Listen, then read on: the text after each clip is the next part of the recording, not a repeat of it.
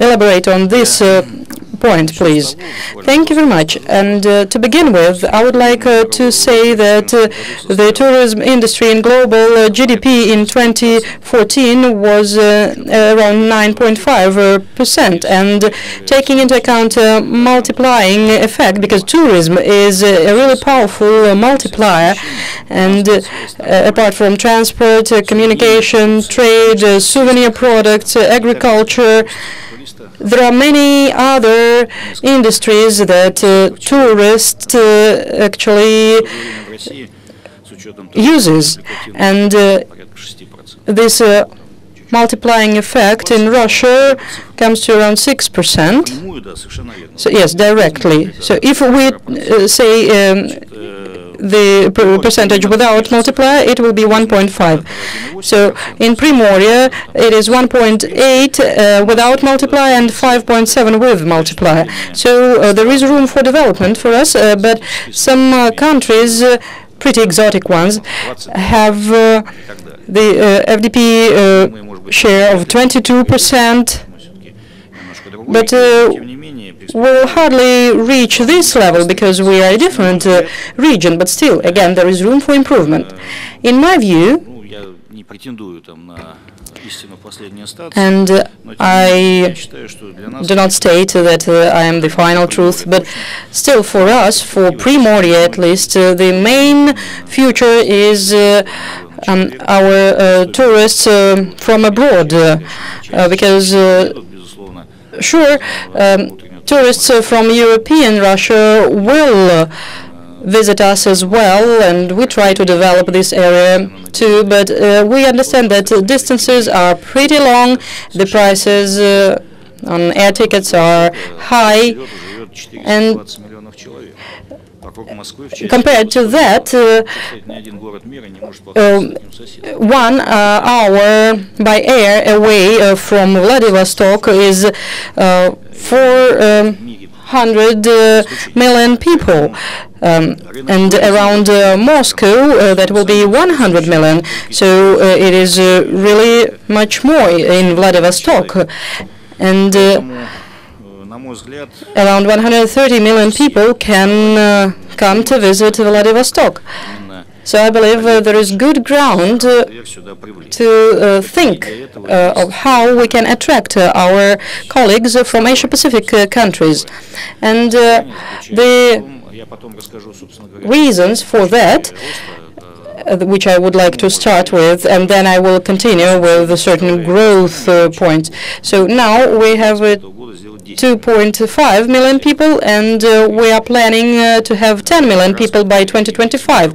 And the airport allows us to do that. We have 2 runways, and we can expand the terminal because currently it has the capacity of 3.5 million, and our runways give the capacity of 25 million. So we can expand the building itself, the building of the airport, pretty easily. And the figures corroborate that as well, because this year, 6 first months, Y-on-Y improved by 2.5 times. And the national currency rate dropped, so it became more attractive for foreign tourists to come here, and we should not feel sad about it. Of course, probably this national currency rate drop is not so favorable for Russians, but we can use the opportunities. You know, in Chinese, the same hieroglyphic mean crisis and opportunity. So I believe that we have to resort to opportunities more than to crisis. We have to be able to make use of it. Going back to why it is possible and why it is interesting, I would say that without mentioning gambling area that exists in Primorye, I will come back to it later on. So I would like to say that for our colleagues from Asia-Pacific region, what is of utmost interest is Russian culture and European architecture. And Vladivostok, in all its time being, has been an exclusively economic city. You will not see Asian buildings here. It is a tradition from the imperial times, and our friends and partners from Asian Pacific countries are interested in visiting the city to see this architecture, European architecture, and of course Russian culture, because it is much more expensive and far away to go to Moscow and St. Petersburg.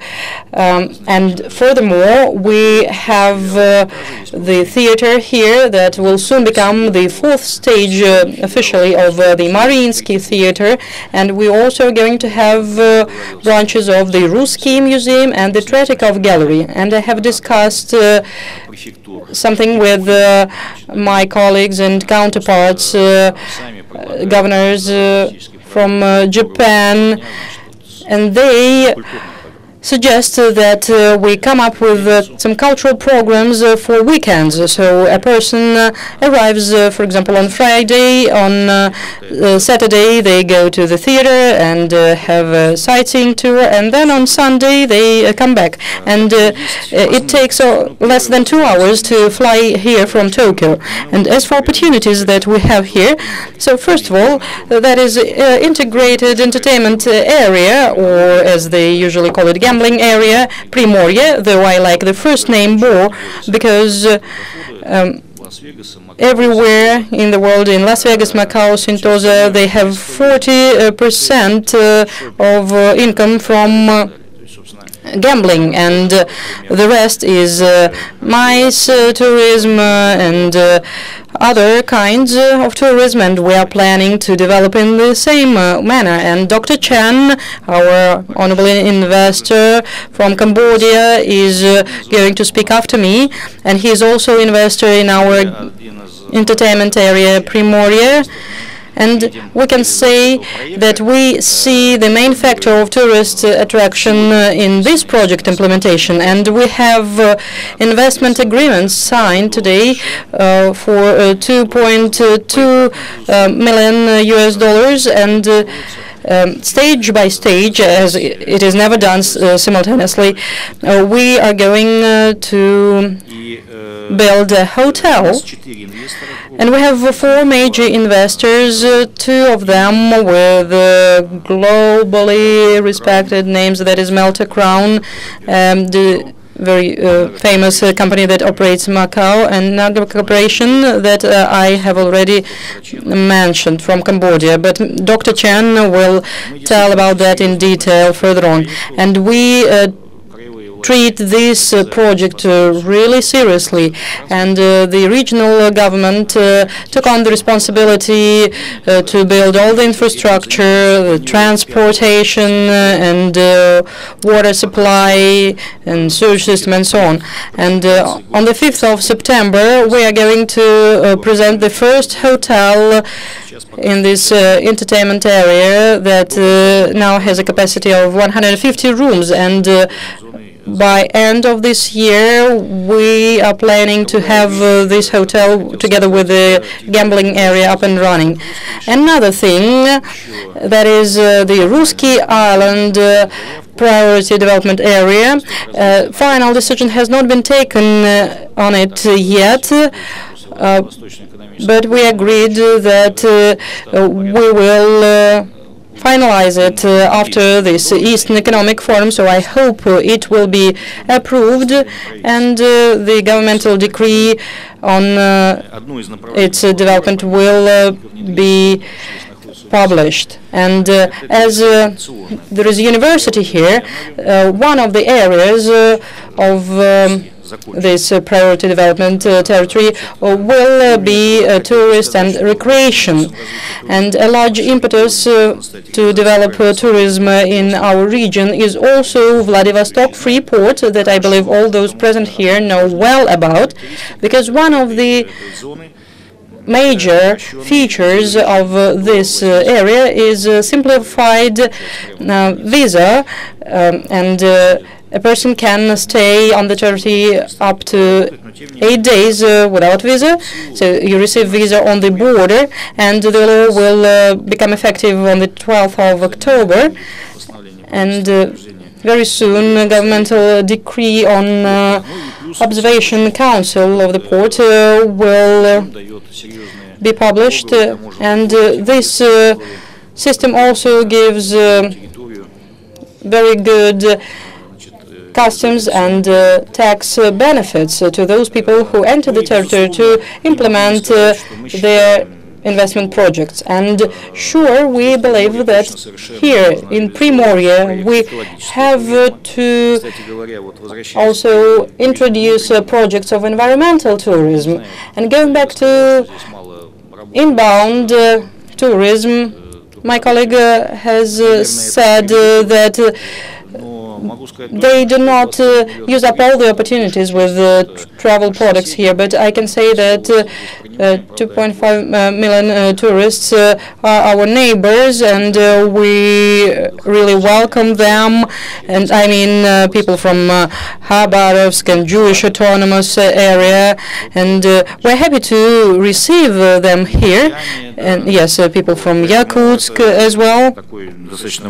So this is a strong impetus for developing the travel industry. We understand that every tourist brings money and contributes the local budgets, and it encourages local investors. Going back to environmental tourism, there's a lot to see. We have like Sikote Alling and the zone Uriga Legend and the future national park in the mouth of Bikin River, but we would not like our investors to just bring us money. But, for instance, the territory bought two small planes for 19 seats to encourage local routes. And there are subsidies. Going to the north of our territory is comparable or even cheaper than going by bus. Also, I would like to thank Mr. Oleg Safonov, present here. Also, we create 9 touristic and recreation clusters. As for today, 3 of them are part of the federal program, and to me this is a lot, because the federal budget is limited in its opportunities, so they include Primorye Ring, Pidan Mountain and Emerald Ring, and we plan to further develop our clusters. So what problems do we have? And of course I also need to extend on these, given that Mr. Oleg Petrovich is here, and also our potential investors are here. So what I would like to share with you is are all well-known things. So first of all, we need to upgrade and modernize our checkpoints on motorways. At the moment, the throughput is restricted, and on the border with China, it's not possible to cross them on private passenger cars. There is a need for intergovernmental agreements, but in my vision, we need